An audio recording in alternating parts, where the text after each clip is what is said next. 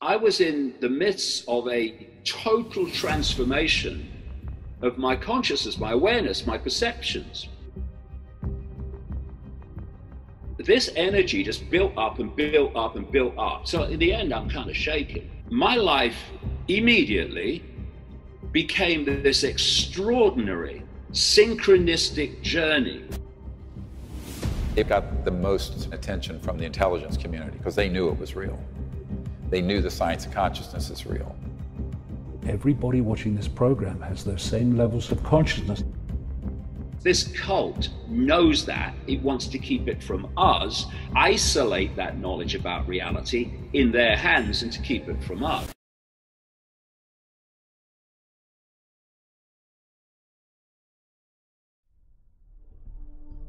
To understand what is going on, we have to have some understanding of the nature of reality. Because if we don't, we will, quite understandably, dismiss things that are happening, but we can't perceive how they could happen. Example, you believe the world is actually solid.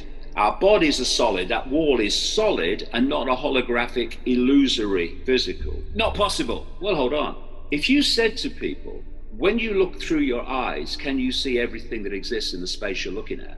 What are they going to say? They're going to say yes, but they can't. This reality is holographic, digital holograms. That's what this physicality is. And what we're seeing now is more and more mainstream scientists who are coming out and saying, actually, physicality is holographic. When you look in a mirror and see yourself and you see like one person looking back, that is not true. If you don't know that, then of course you're going to dismiss the very idea as impossible if you think the world is solid. It's not. It's dead simple. I'll just explain how reality works. We don't live in a world. We live in a band of frequency which our body brain decode into a reality, a holographic reality.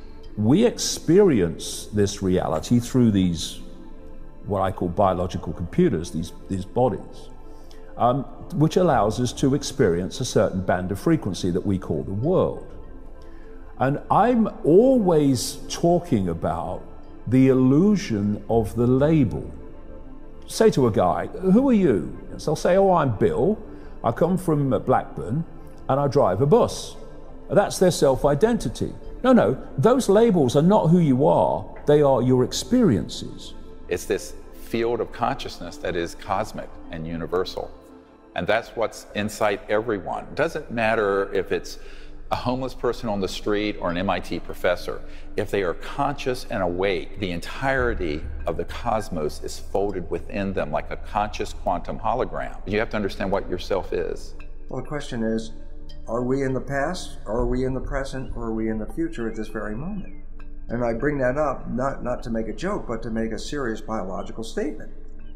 From the way we live in our consciousness, can you distinguish a conscious manifestation versus a real manifestation? Did I just create something in my head, or was that actually real, what I just saw? Biologically, you'll never know the difference. We could all be sitting here right now, but we're actually, this is a long time ago. We're not even here right now. This isn't even the real moment. How do I know it's real? Well, I see it, and I feel it, and I smell it, and I touch it. I go, yeah, go to sleep. And in your dream state, your biology will be activated by your brain. Your sensory nervous system will experience what you've already done before. And to your sleep state, can you tell if it was a real state or a dream state? Not in your sleep. Well, then how do you know if the real state you're in right now is the real state or the dream state? The whole universe is actually folded within every single conscious being. It's like a quantum hologram.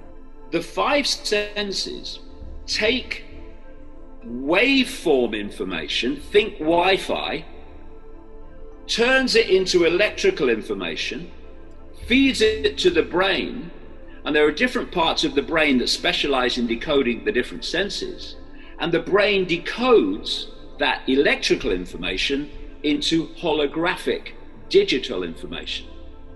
And that is what we experience as the world around us. It's not around us, it's inside us, all of us. Just as the internet is inside this computer and we look at it from afar. biologically sensing in your dream or biologically sensing in real life? The answer is you can't tell. And that's the most exciting part, because it really leaves open an understanding how we could go back and change the past. Or at the current moment, we can change the future. Because is this the current moment or not? Therefore, infinity exists outside this narrow band of frequency, but we can't see it, just as when you're tuned to a radio station or a television station, you only experience that frequency, that station, that reality. We're dealing with civilizations where almost every aspect of how they appear in our time-space would look like magic to us. And in the CIA, this is actually called WSFM. Sounds like a radio station. It stands for Weird Science and Frickin' Magic. A spacecraft can be completely 3D, like you see a solid aircraft. It can be partially in this dimension, but shifted mostly into another dimension. So I liken this to like when you're turning a dial on an old AM radio and you can move it across and you suddenly pick up Chicago and New York at the same time. They're bleeding together, dimensional bleeding. And so often these ET craft will be partially in this dimension, but mostly out. And all that we will detect in this dimension might be an electronic signature, an orb, or an object that appears and flashes in and out, a scintillation of light that then vanishes, or an object that comes in where it looks almost like a hologram of an ET being that will be standing amongst us. But it's an electronically teleported version of that conscious being.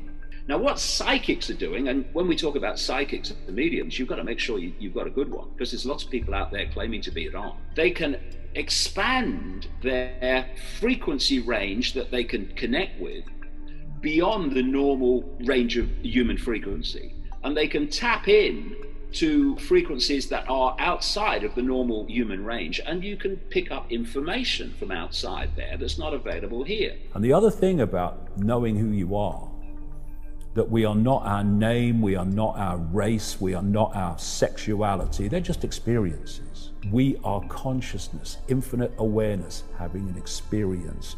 And that consciousness can be as vast as or as tiny as we can be manipulated, or we can be released in terms of the expanded nature to be.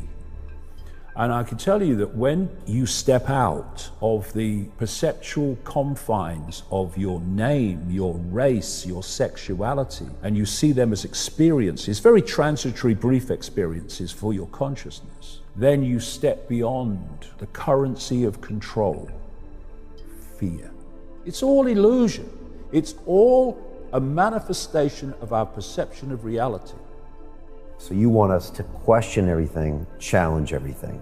That's what we need to do. We need to all wake up as individuals. Instead of taking people's word for it, including mine, including anybody's, if you haven't got time to research it for yourself immediately, then put it into neutral. Don't believe it or disbelieve it, but don't react as if it's true. Just put it in neutral until you've had time to check it out for yourself. And when you do, you'll realize invariably, as I did, that the official story, the official narratives are invariably either completely, most of the time, total lies or overwhelmingly misleading. And crucial, don't be intimidated into silence. If you silence yourself, eventually everything goes silent. I look at the world, I look at the suffering, I look at the people with illnesses they don't need to have, and people with emotional situations they don't need to have. I see people fighting over race and fighting over gender and fighting over culture and country. And we're all one. It's so sad, but this is what drives me on. Because in the end, it's information that will change this. Are you watching this now? Or did you watch this last year and just reviewing it now? Can't tell, can you? We can do more than just follow our noses into the next minute.